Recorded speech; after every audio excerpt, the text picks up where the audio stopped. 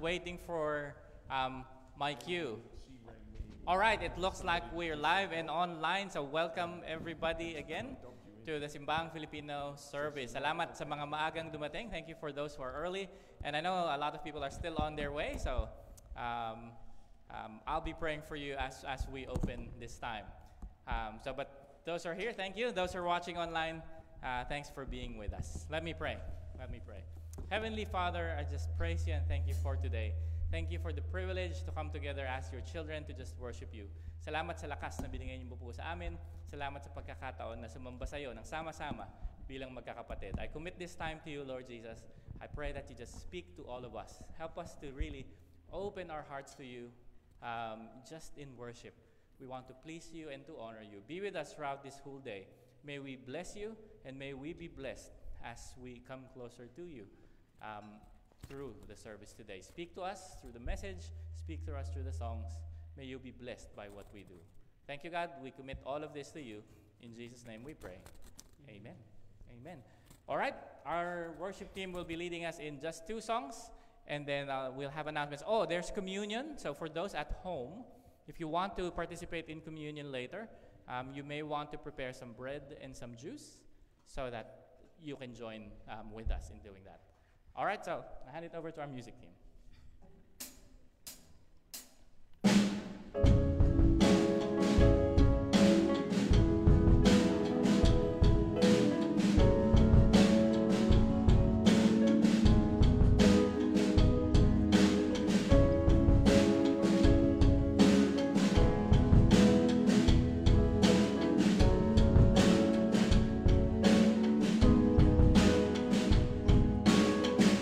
See the King of Glory,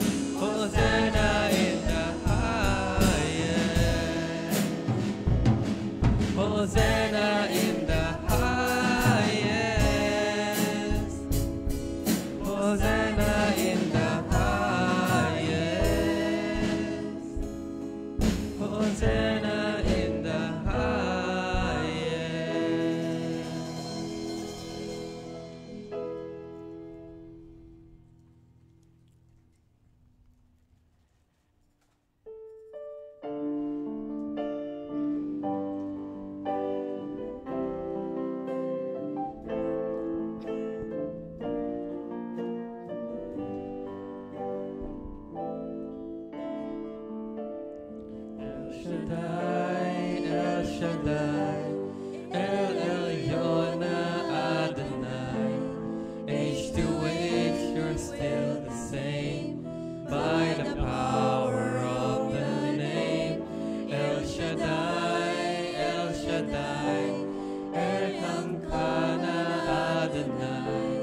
We will praise and lift you high, El Shaddai. Through your love and through the Ram, save the son of Abraham. Through the power of your hand, turn the sea into dry land. To the outcasts underneath, you are the God who really sees. And the fire might to set your children free. El Shaddai, El Shaddai, El Elyon Adonai. Age to age, you're still the same. By the power of your name, El Shaddai, El Shaddai, Erkamkana Adonai. We will praise and lift you high, El Shaddai. Through the years you made it clear that the time of Christ was near. Through the people couldn't see what Messiah ought to be. Through your word contained the plan, it just was good to understand. You were some work was done through the frailty of your Son. El Shaddai, El Shaddai, El Elyon Adonai. Age to age, you're still the same. By the power of your name, El Shaddai, El Shaddai, Erkamkana Adonai.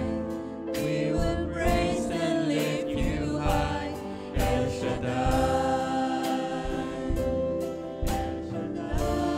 El Shaddai, El Elyon Adonai. Age to age, you're still the same. By the power of your name, El Shaddai, El Shaddai, Erkamkana Adonai. We will praise and lift you high, El Shaddai. We will praise and lift you high, El Shaddai. We will praise and lift you high, El Shaddai.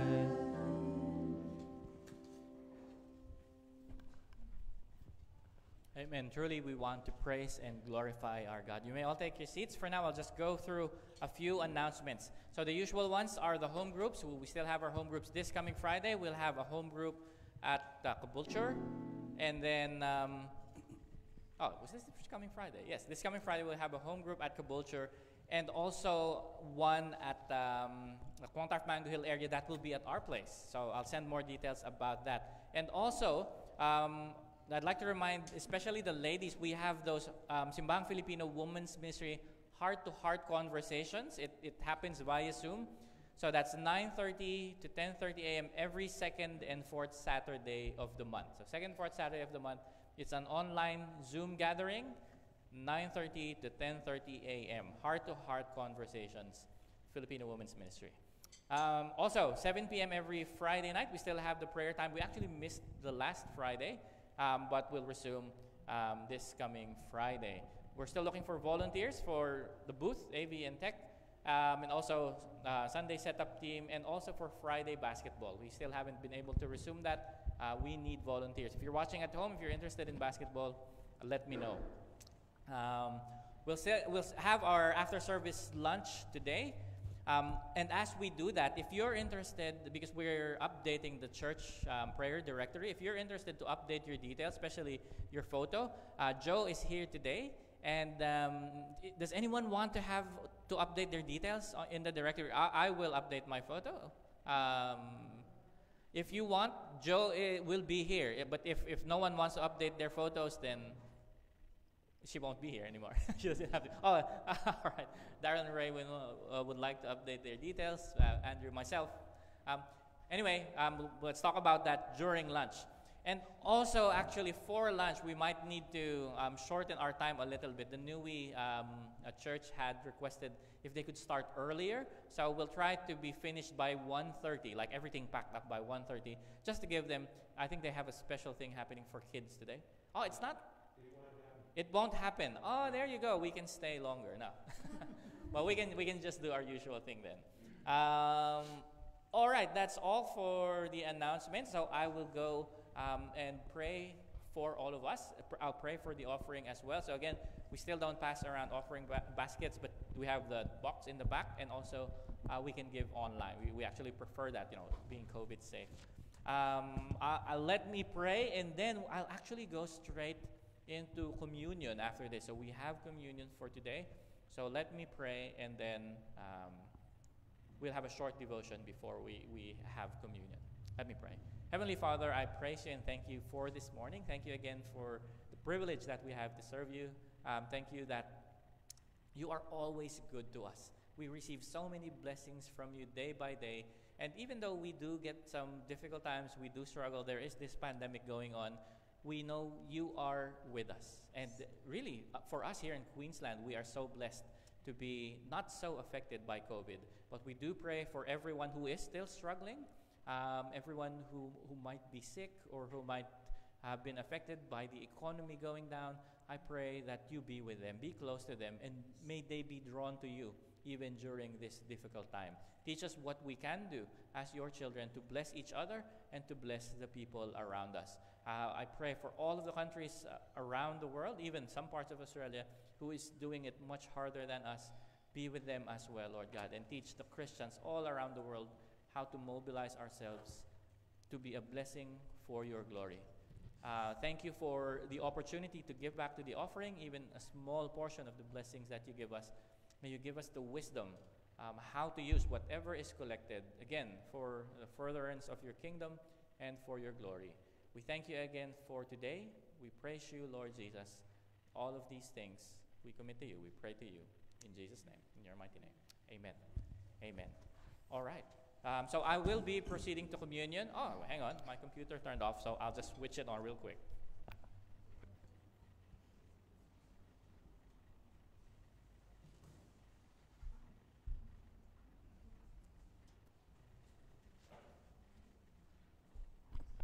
All right.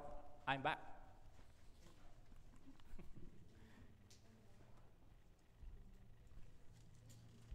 But my computer is still asleep.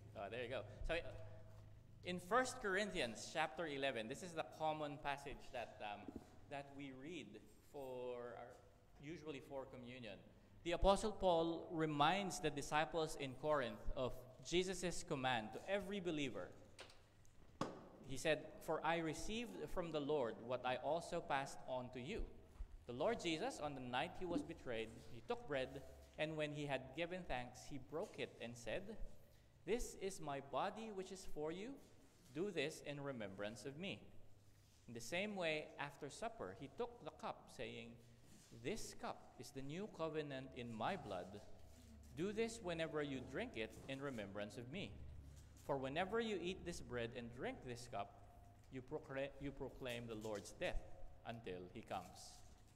So here, the Apostle Paul explains that we, as followers of Jesus, we participate in the Lord's Supper or communion to remember Jesus' great sacrifice for us.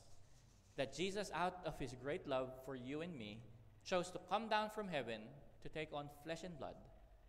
A physical human body, he became a human like you and me, so that he can live among us a sinless life and then ultimately give up his body and his blood by dying on the cross to serve as the only worthy sacrifice, the only payment good enough to cover for all our sins, so that we can once again be reconciled to God. So in communion, we want to thank God. We want to praise Him for what He has done for us. But in the Bible, again, remembrance is more than just a mental exercise. It is more than just knowing or thinking about something. Biblical remembrance always involves actually living out the significance or the meaning of what is being remembered. And that is what Jesus is calling us to do when He commands us to remember His sacrifice. So we should appreciate and celebrate His love for us by living it out in our daily lives. And one significant way that the truth of our appreciation for Jesus' love is lived out is by telling others about what Jesus has done for us, about what we now have because of Jesus' sacrifice. Just as verse 6 says, "For whenever you eat this bread and drink this cup, you proclaim the Lord's death until He comes." In another letter, in a succeeding letter to the Corinthians, in 2 Corinthians 4:10-14, Paul writes further, and he says, "We always carry around in our body the death of Jesus, so that the life of Jesus may also be revealed in our body. For we who are alive are always being given over to death for Jesus' sake." So meaning, even though at times we may have to deny ourselves and make sacrifices in obedience and appreciation to Jesus, we still do it. So that His life, Jesus' life, may also be revealed in our mortal body. So then death is at work, it's in us, but life is at work in you. So also, verse 13, it also says further, "It is written, I believe, therefore I have spoken." Since we have that same spirit of faith, we also believe and therefore speak. Because we know that the one who raised the Lord Jesus from the dead will also raise us with Jesus and present us with you to Himself. So if we truly believe in Jesus and truly appreciate His great love, that He died on the cross for us and now we have eternal life because of Him, we will also want to live for Him.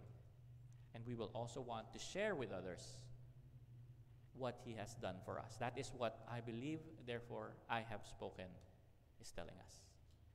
So communion reminds us not to just think and praise Jesus in our heads, but it challenges us to live out the gratitude and appreciation for Jesus in our everyday lives. And of course, that involves telling others about what Jesus has done for us. So as we partake in communion, as we partake of the bread and the juice, I'll give us time, all of us, to do this. I'll be silent for just a few moments. So this is so that we can all have the time to pray individually.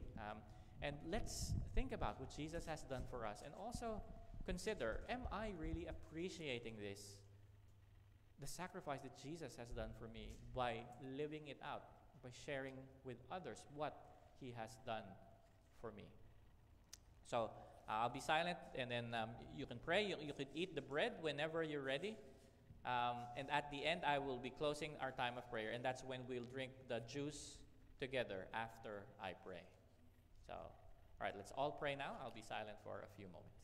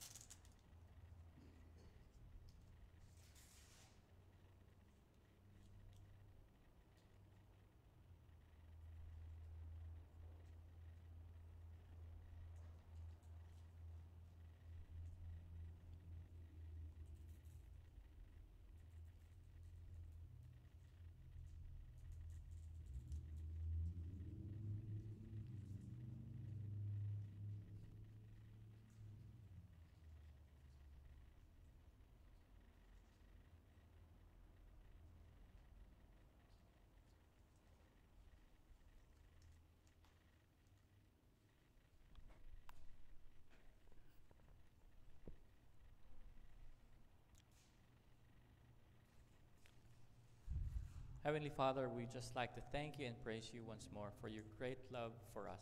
Thank you that you love us so much that you sent your only begotten Son, our Lord Jesus Christ, to go to the cross on our behalf. Thank you, Lord Jesus, because you willingly left heaven. You came to earth, and you even went to the cross. You sacrificed your body, your blood. You shed it for us because you love us, because you wanted to save us from our sins. Thank you because of what you've done. We now have eternal life, and only because of what you've done for us. We appreciate so much what you've done, Lord Jesus, that we now want to live our lives for you. But help us, Lord, every day, because sometimes we forget. Sometimes we take you for granted, and we look to other things. Forgive us for that, Lord Jesus, and help us every day to live our lives for you. Help us to speak of your love, to demonstrate your love to the people around us. Thank you that we can do it through your help, now that you have changed us and you have given us your Holy Spirit. We commit ourselves to you again, Lord, and we pray all of these things with praise and thanksgiving. In your mighty name, in Jesus' name, amen. Let's drink together.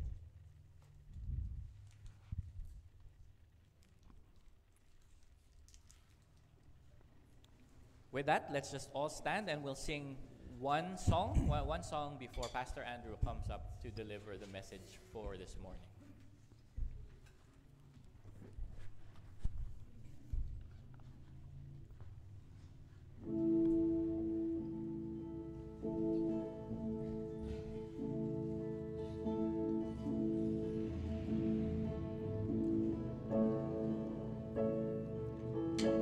You stood before creation, eternity in your hand. You spoke the earth into motion, my soul now to stand.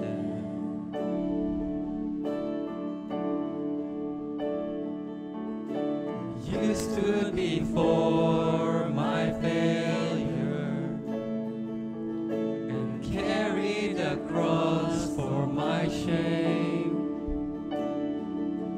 My sin weighed upon your shoulder, my soul now to stand. So what can I say? And what can I do but offer this heart, oh God, completely to you?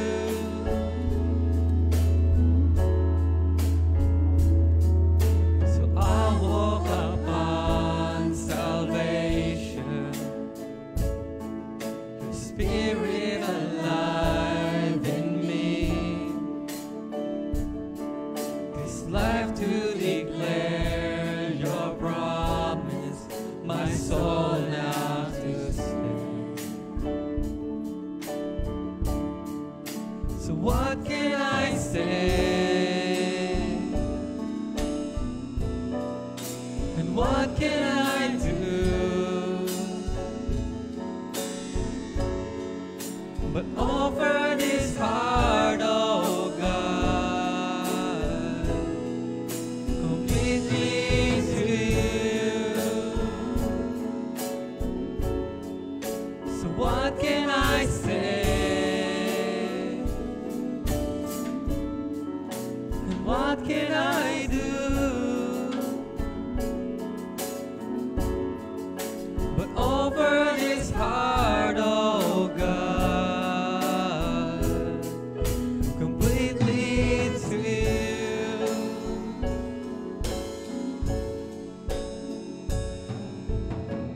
So I'll stand with arms wide, heart abandoned, in awe of the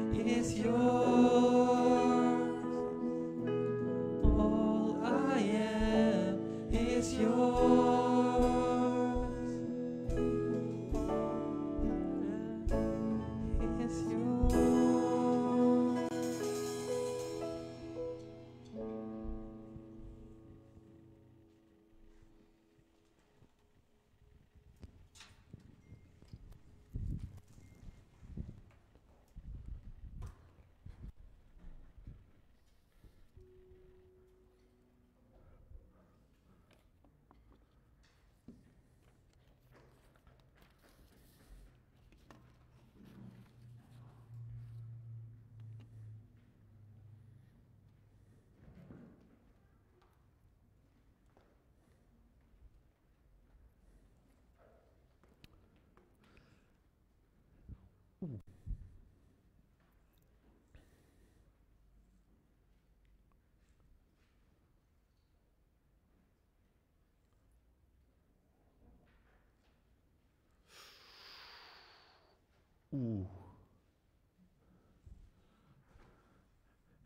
It's chopping off the left corner. Man, that's loud.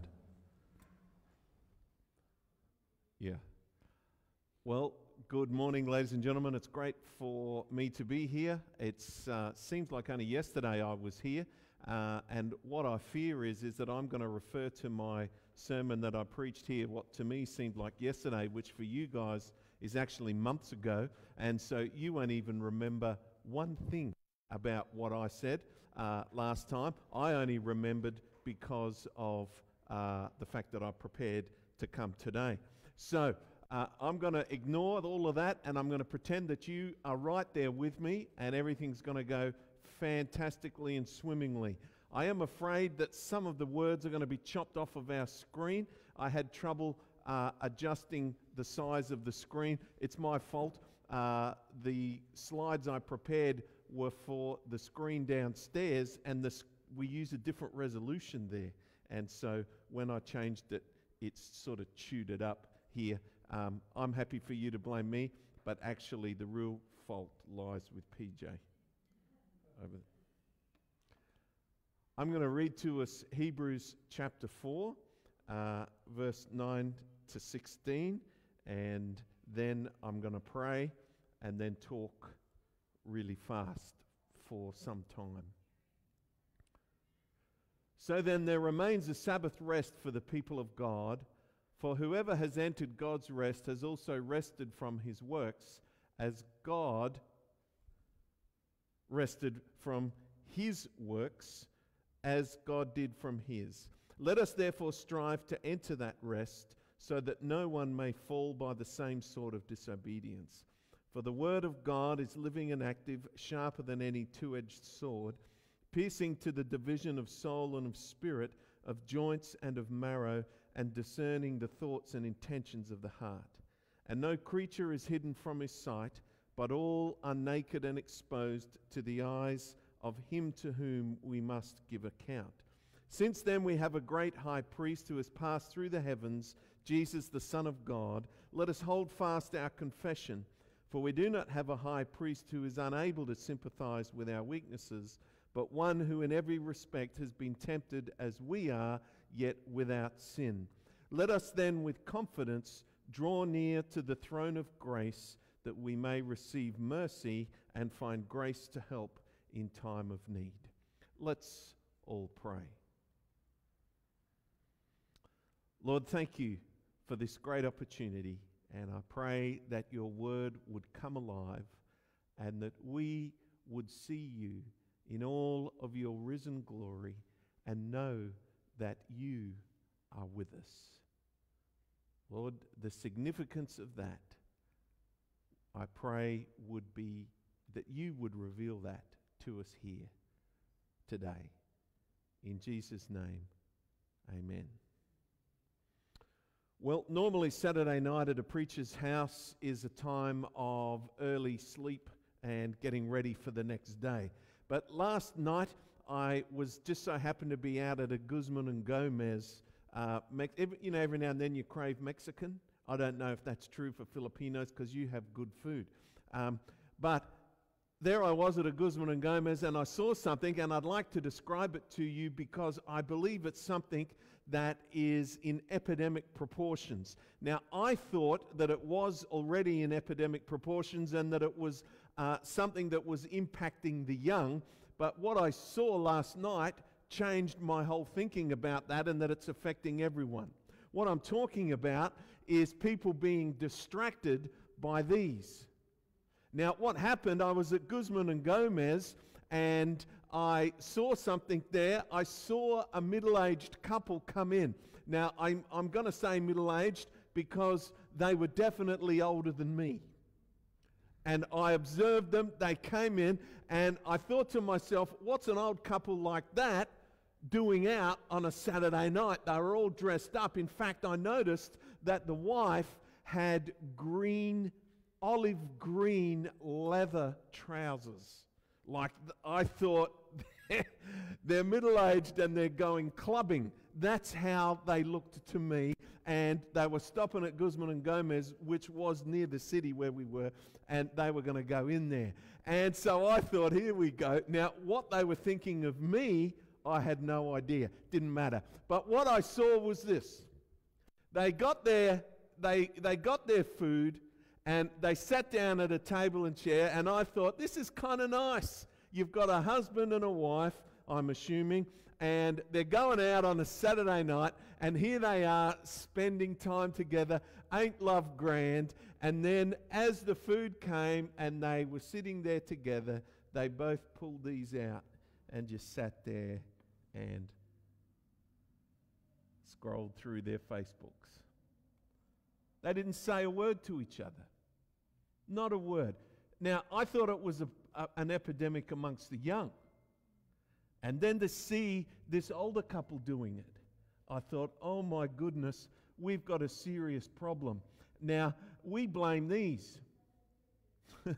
We blame these things. It's all the phone's fault, and in some senses it is. But that problem of actually being present in a room with someone, but actually being, can I say, relationally distant, is something that can happen even without one of these. Now, on Saturdays at a preacher's house, things are often really tense. And when I had a young family just a few years ago, I call them now the OGs, my 4 original children. They would sit around on Saturday lunch, and I would be there, and we would have burritos. Hence the connection with Guzman and Gomez. We'd have burritos with refried beans and cheese and salsa. Really good on a Saturday. The trouble on Saturdays at a preacher's house is usually the preacher's freaking out about what's happening on Sunday. And when I was a young pastor, I had to do 2 sermons a week. I was also lecturing at Bible college. I also had to run a midweek Bible study. I also had to run all the ministries of the church, and so I was busy. And so on Saturday mornings, I've got sermon ideas going in my head, and I would be sitting at the Saturday lunchtime dinner table, and there's yummy burritos there, and I'm scoffing down my burritos. There's 4 children there and my wife there, and every now and then it would happen occasionally. I'm ashamed to admit how much. Every now and then my wife would have to get my attention and ask me something like, Reg, that's what she calls me, Reg, are you here? Are you with us, Reg? She'd knock on the table, Reg, are you here? And of course I was there, and I would answer and say, yes, I'm here. And then my mind I'd be going through the sermon in my head. You know what it's like. We see it with these all the time. But it is possible for you to be physically present with someone, but so closed, so relationally distant to them, that even though you're physically present, you're not even really there.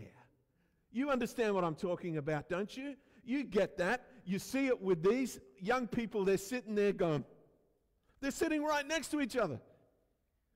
I've even seen people on buses texting each other on the bus. Why don't you just sit and spin and talk? But we see it in older people. I saw it last night with old people and their phones. But you don't even need a phone. You can be present at home. You can be sitting there with people that you love, and they can be wanting to connect with you, but you can be so distant in your mind that you're not even really there, and they have to get your attention to get you to focus on them. And so they say to you, hey, where are you? Are you here? Join with us. Will you come and enter into us being here? That's what my wife used to say to me. Now, I'm talking about all of this because what I want to talk about today is the presence of God. Last time we talked about it. It's in the letter to Hebrews about God being present with us. And I just want you to understand that there's some theology around this Jesus said that he would send his Spirit, another comforter just like him, and he would be with you forever.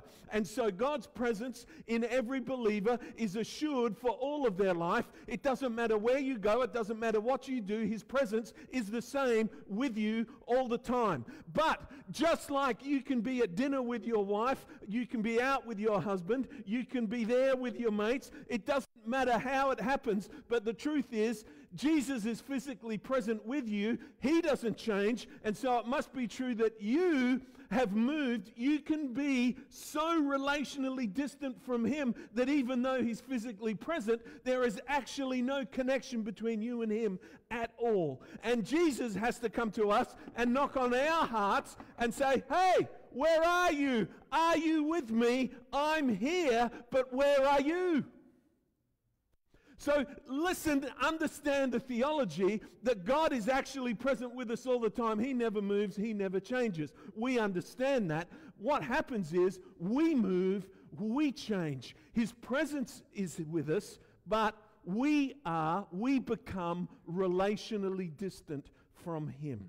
Preachers use language like, he may be resident, but is he your president?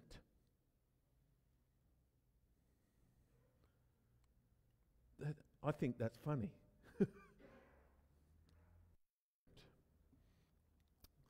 Another joke falls, I'll just write that down.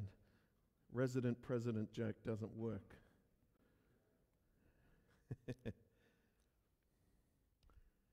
In Hebrews, we see the language of the Old Testament sacrificial system. The language of drawing near. And the writer to the Hebrews wants us to compare the Old Testament sacrificial system to what was achieved by Christ. And in the Old Testament sacrificial system, the high priest would enter the most holy place. And the language used is the language of drawing near. For them, the presence of God was in the Holy of Holies. And the high priest would kill some stuff, usually multiple animals. He'd have to dress up properly in order to enter God's presence. This is when you all should be going, oh yeah, I remember this from last time. And so the high priest, in this special way, would enter God's presence. He would draw near. And the writer to the Hebrews uses this same language to describe entering God's presence. And in Hebrews chapter 10, in fact, there's 4 occasions where we are exhorted to do it. There's this one that I read in Hebrews 4:14 to 16. Let us then with confidence draw near to the throne of grace. There is Hebrews 7. I won't read it for the sake of time. There is this idea, again, of drawing near to God through Jesus' sacrifice. There's Hebrews chapter 10. There's talking about comparing the sacrifices of the Old Testament to the coming of people like you and me into God's presence through Christ. And then there is... there we go. Let us draw near... went too far. There's a big delay in the button pressing. Hebrews 10:22, that's the passage we talked about last time. There is this idea we should draw near to God, and the 4 things that you need: true heart, full assurance of faith, having had your heart sprinkled clean from an evil conscience, and your bodies washed with pure water. Those 4 things were how we needed to draw near to God. But you need to get rid of this idea that there's a place where God is and you're over here and you need to go to be where he is, like it is in the Old Testament system, because he lives in us. And so when the writer to the Hebrews exhorts us to draw near to God, what he's talking about, he's not talking about moving spatially, going to where God is because he's here. What he's talking about is being relationally open. Is being physically present? No, is being relationally present with God. And so if God is wanting to speak to you and you're going, you're not being connected to Him. You get it? If you're sitting at the meal table and you're eating the food and not even focusing at all on the people there, you are relationally distant from them. God is right there with you. If you're not spending any attention on Him, if you're not giving yourself to Him, you're not relationally connected to Him. You need to draw near. You need to open yourself. You need to relationally connect. Now, when I think of God's presence, I think it's a totally awesome thing. I can't imagine why anyone would not want to connect with God. Can't imagine why you wouldn't want to. It seems to me to be something that everybody should long for, and yet, in the book of Hebrews, it appears to us as a command to draw near to God. And to continually draw near to God, to be open before Him. And so I want to answer the question, why would God command us to be relationally open to Him? Why would God command us to be relationally open with Him? And the first, the reason is because there's nothing hidden.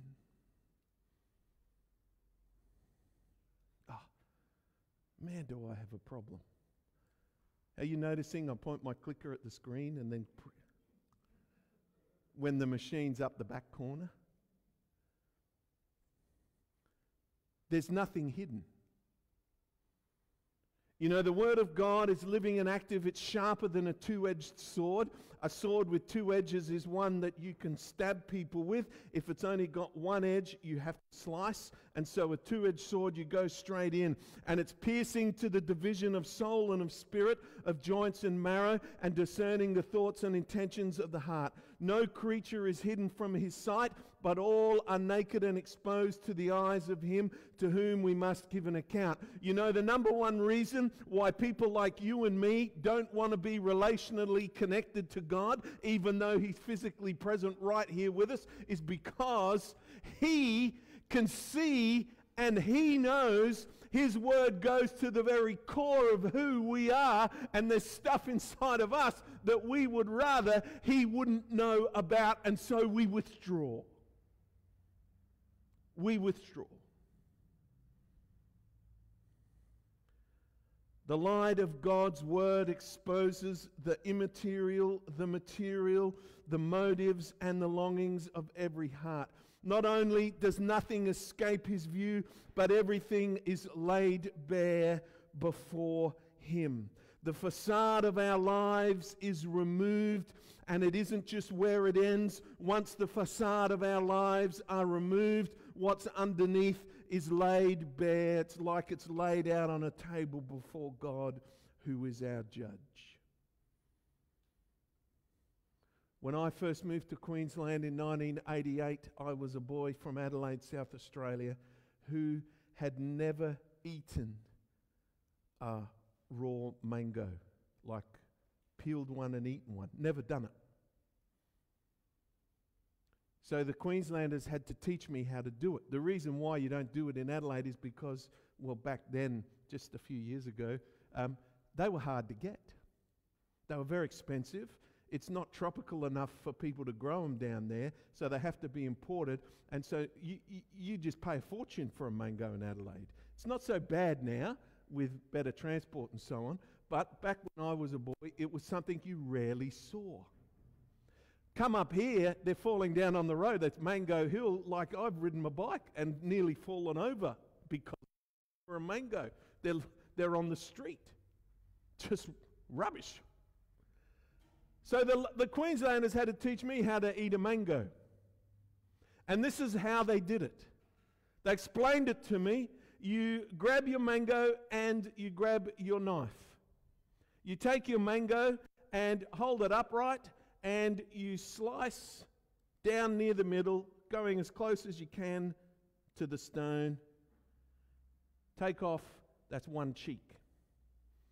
Then you turn the mango around, or if you're skilled with your knives, which you guys probably are, go down the other side of the stone and take off another cheek.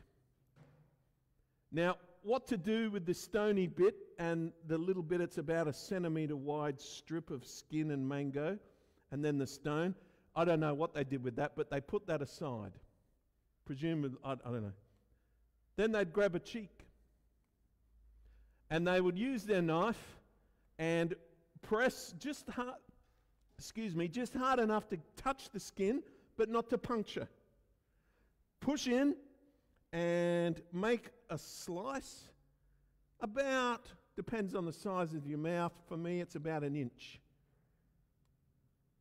Inch wide slices one way, and then the same the other way in a crisscrossing pattern. Put your knife down, press the back, up pop the inch squares of pure delicious mangoness, and you're in. They did say to do it in the bath. I neglected that bit as well. That's how they taught me to eat a mango. A mango needs to be, please understand, a mango needs to be open, and it also needs to be laid bare. It needs to be naked and exposed. It needs to be open and laid bare. And when the Word of God works on your life and mine, what it is doing to us, it is opening us up and laying us bare. And all that we are and all that we've done, it's as if it's like a mango that's popped open. And the natural reaction for you and for me is to run the other way. The natural reaction for you and to me is to close up. We can't escape from God's presence. He's with us all the time. And so what happens is we become relationally distant.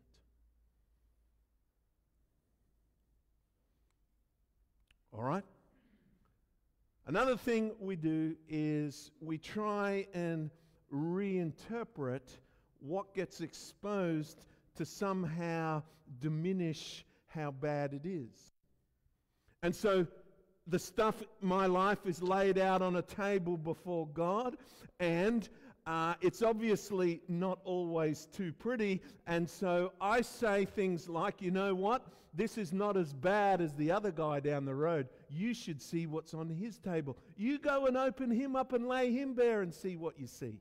It's not as bad as mine. Or we might say, look at this, look at this. This isn't sin. These are honest mistakes.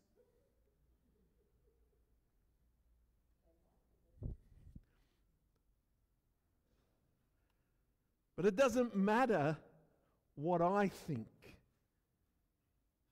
of what's on my table. All that matters is what God thinks. And so I tell my story about my young boy Isaac. I mean, I don't want to tell his name. Which he loves chocolate custard, like there in the picture.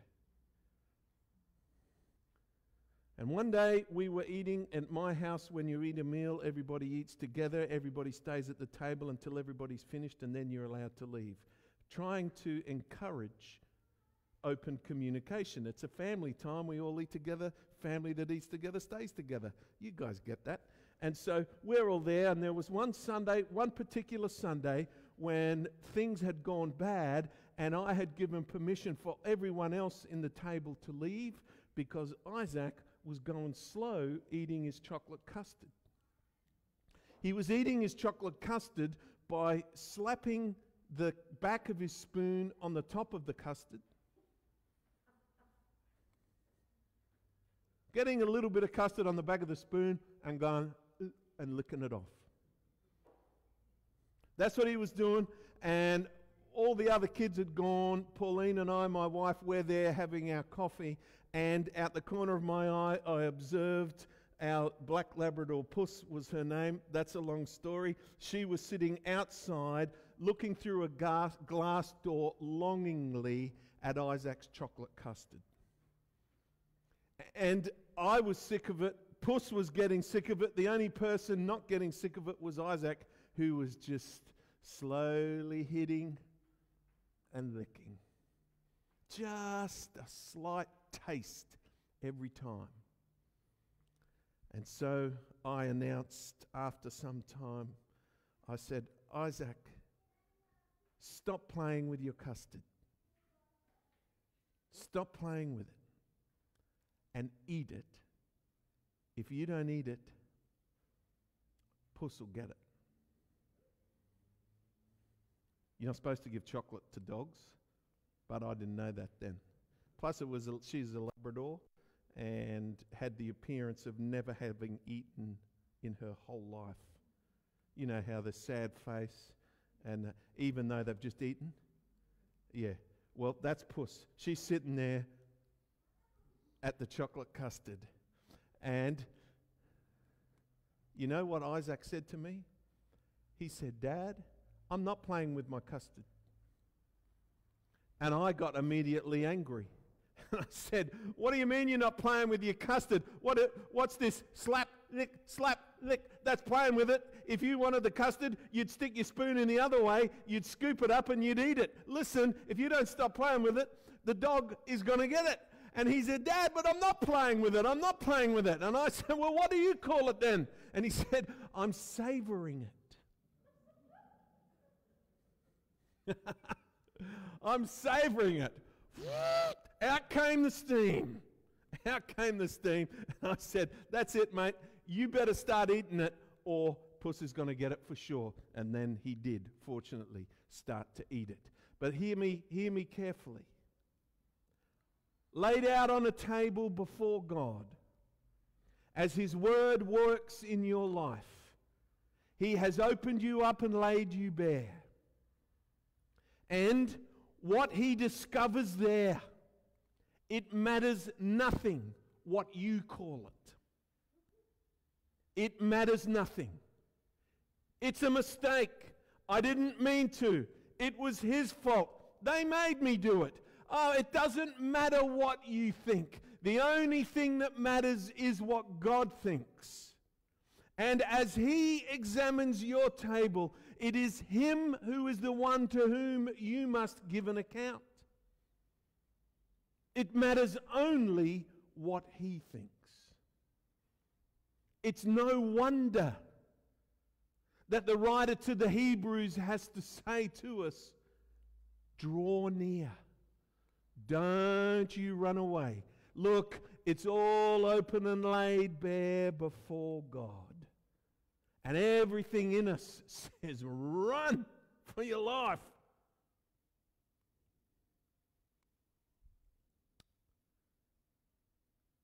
But don't.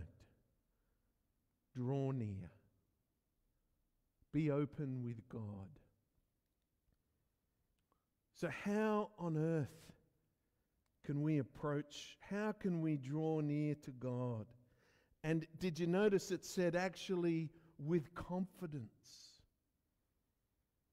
You know, the truth is for me that if what's on my table, if you knew half of what was on my table, I'm thankful that the only person who knows is God. Right? If all that we've done and thought and said, it's all the stuff, there's the stuff we've done when we were kids, there's all the stuff that we have in our thought life, everything, it's all out and laid out on the open before God.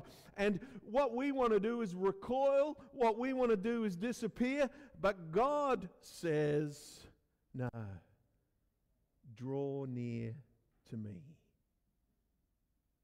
Despite the fact that nothing's hidden, we can approach with confidence because of Jesus, our great high priest. It's what He's done, and it's also who He is.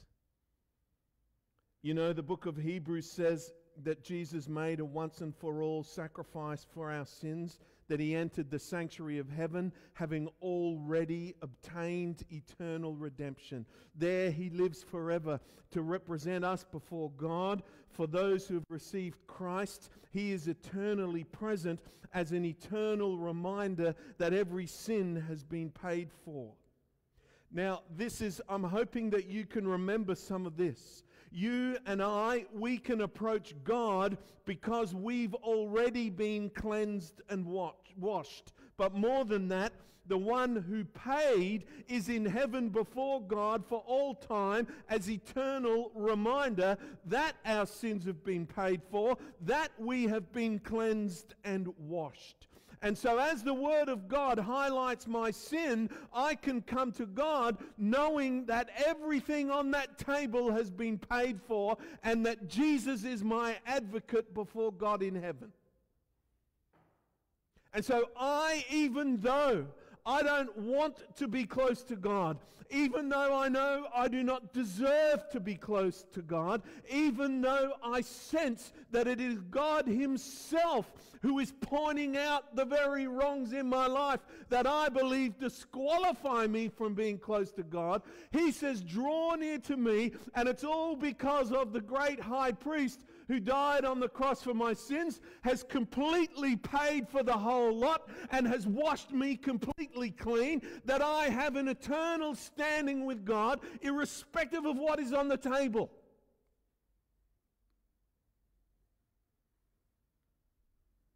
Irrespective.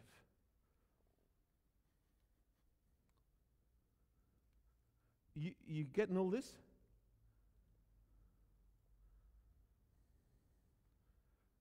So that's what he's done.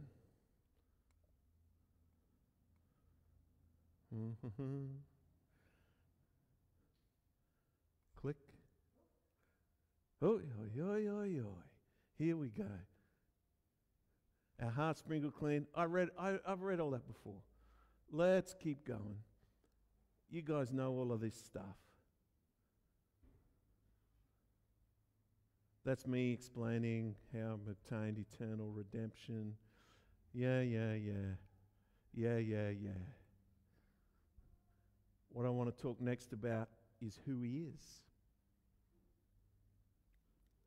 Another reason why you and I can come confidently and be relationally open with God is because of who he is. Jesus is, of course, the Son of God, but he's not so far aloof from us that we should shy back from him. You see, he was made like us so that he could pay the punishment for our sins, but because he was like us in every way, he understands our weaknesses. He was tempted just as we are, and yet he's without sin. You know, Jesus didn't suffer every temptation possible, but rather every type of temptation, those common to us all. He suffered physical temptations of hunger. He struggled with his will when he said, not as I will, but your will be done. He said in the Garden of Gethsemane. You know, Jesus understands when you approach him. And so whatever is on your table, whatever sin there is in your life, whenever you come, Jesus, can sympathize. His whole purpose in coming was to save us from sin, and so we need not fear. There need be no fear on our behalf that he'll be unwilling or unable to deal with whatever there is on our tables before God. And so you and I, we should come. We don't physically go anywhere, but we become more relationally open with God. Will you open your life, allow yourself to connect fully with God, even with everything laid bare before him, because the opening and laying bare is just an opportunity for God's grace to have its way in your life. It's an opportunity for your life to know the power of the blood of Christ to cleanse you. Don't run, don't hide, don't be like me sitting at the table at my house, relationally distant from my family. Don't be like that middle-aged couple who are sitting there eating together, but it's as if nobody's there because they're on Facebook. Don't be like that with God. Open yourself to Him. Jesus has done everything. He understands what your issues are. So be open to Him.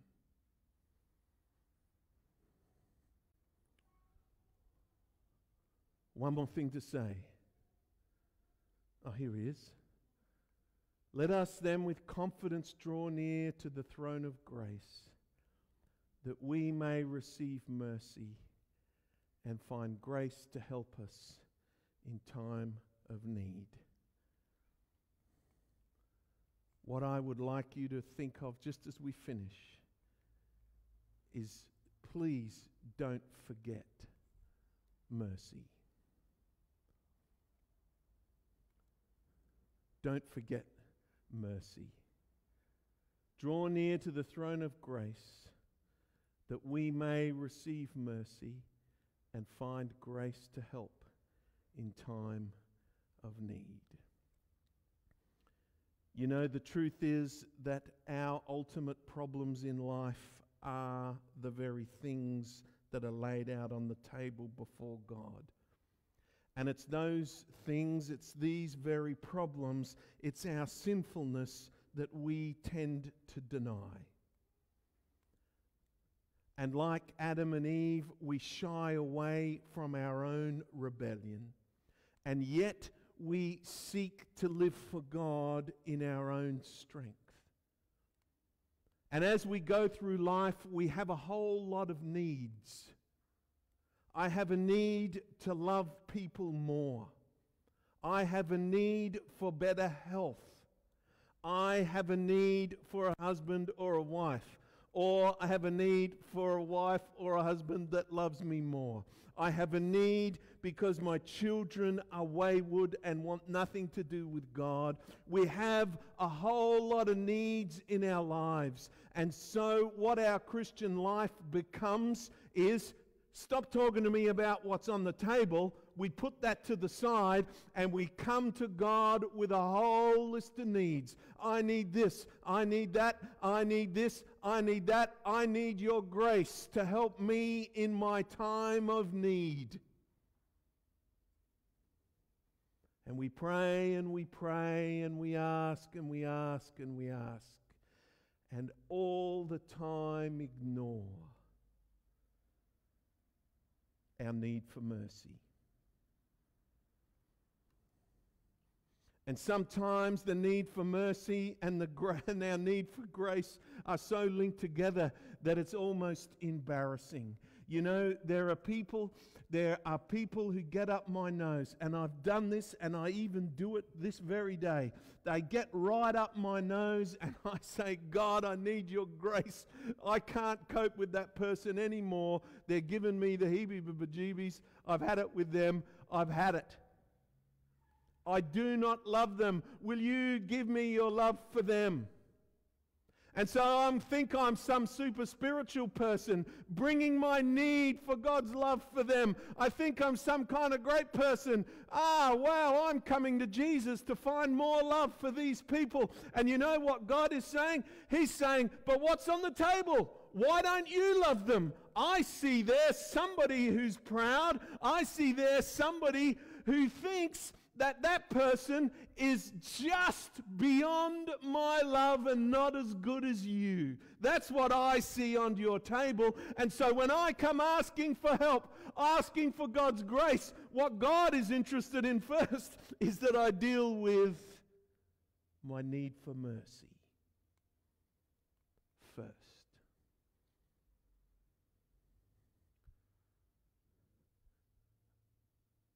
Are you hearing me?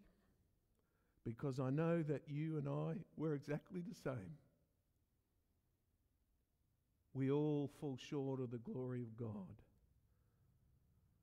We're all sinners just the same.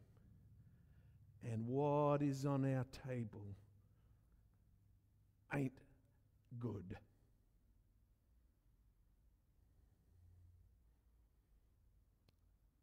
but there's mercy.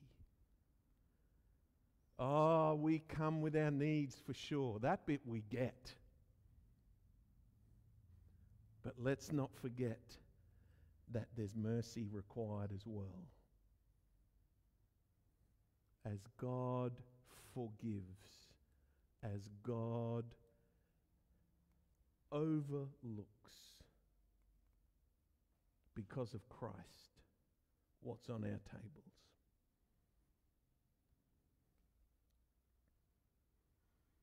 I don't know where you're at with God, but I wonder if you're someone like that middle-aged couple at Guzman and Gomez. God's wanting to do business in your life, and it's as if you're going. Maybe you're like me at lunchtime on Saturdays at my house. And you know the theology, God is right there present with you all the time. Yeah, I know. But as He just reveals gently and carefully some of the stuff on your table, you are distant.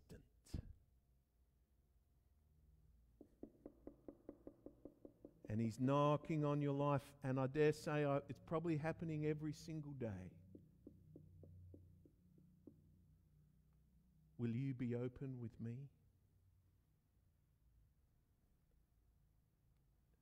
Look, I'll take care of all of this. Jesus, the great high priest, what He's done and who He is, you don't need to worry about what's on the table. But because of our fear, we never come. We're physically present, but relationally distant. Today is an opportunity for you, as these things are very clear. Today is an opportunity for you to say, yep, I'm going to mean business with you, Jesus. I've trusted you before for the forgiveness of my sins, but I want to really trust you now. And as all that I've done and said, as everything is open and laid bare, I draw near with confidence.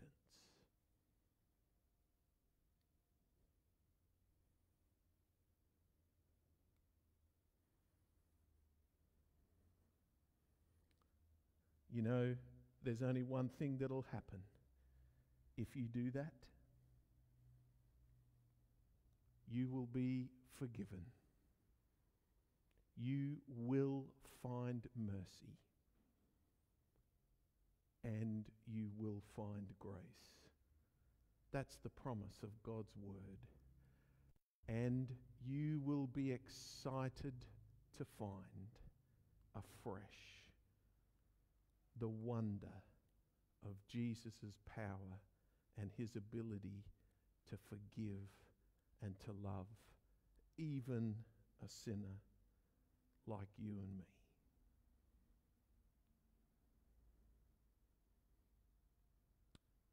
Let's pray.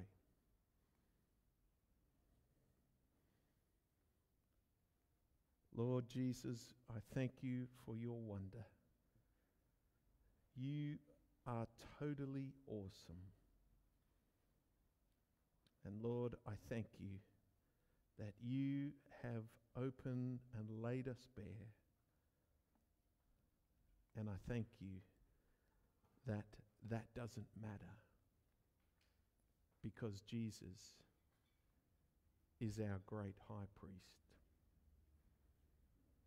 Lord, I pray for everyone here that you would help us to see the need of doing business with you. And this day, Lord, I pray that if there's anyone who needs to be relationally present, needs to open themselves afresh to you, Lord, I pray that you would give them the strength to do it. In Jesus' name, amen.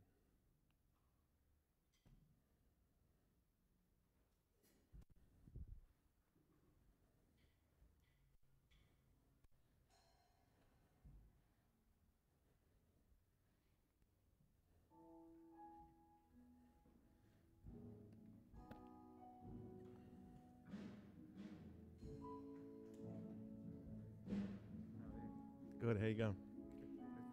Got you.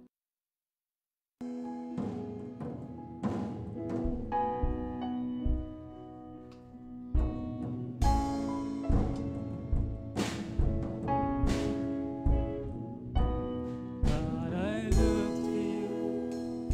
I won't be overwhelmed. Give me vision to see things like you do. God, I look to you. You're where my help comes from. Give me vision. You know just what to do.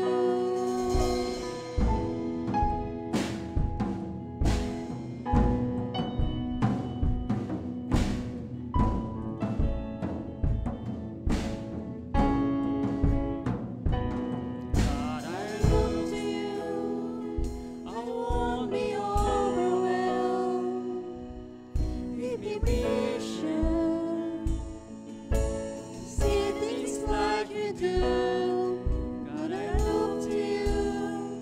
You where my help comes from. Give me wisdom. You know just what to do.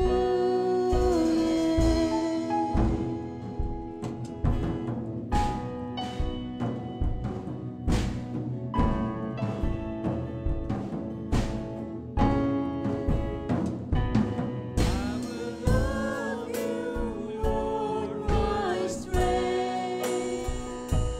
I will love you, Lord, my shield. I will love you, Lord, my rock. Forever all my days, I will love you, God.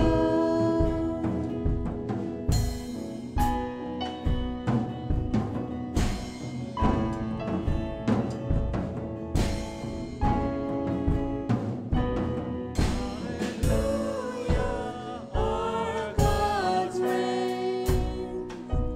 Hallelujah, our God's reign.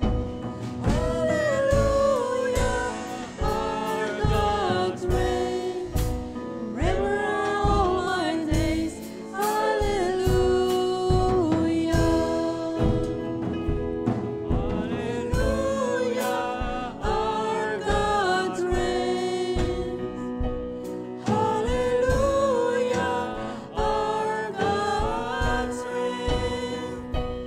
Hallelujah, our God's reigns. Forever all my days.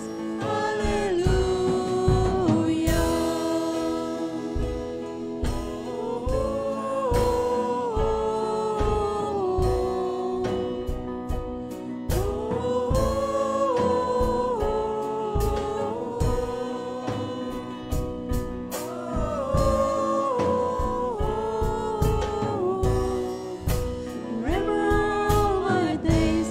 Hallelujah.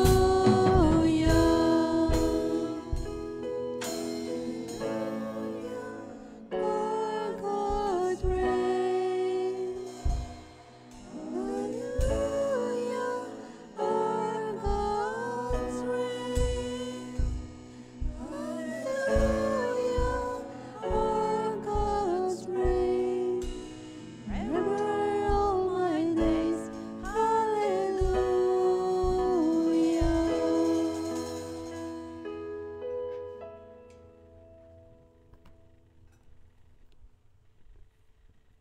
Yes, Heavenly Father, hallelujah. Hallelujah that in you we have the mercy to be forgiven for our sins, all our shortcomings, no matter what it is. Thank you that we have forgiveness in you. Thank you that we have the grace that we need from you to be able to live our lives every day according to your good will and your good plan for us. So we turn to you, God. We turn to you every day. Even as we go out this week, we just pray, Lord Jesus, help us to find mercy and grace in you. Help us to turn to you so that we might be able to live according to your will. I commit all of us to you again. May you bless us for another week. As we move on with our lives, bless us, Lord Jesus. We commit ourselves to you. In Jesus' name we pray. Amen. Amen. Thanks everyone for joining us, and to everyone at home, thanks. Bye-bye.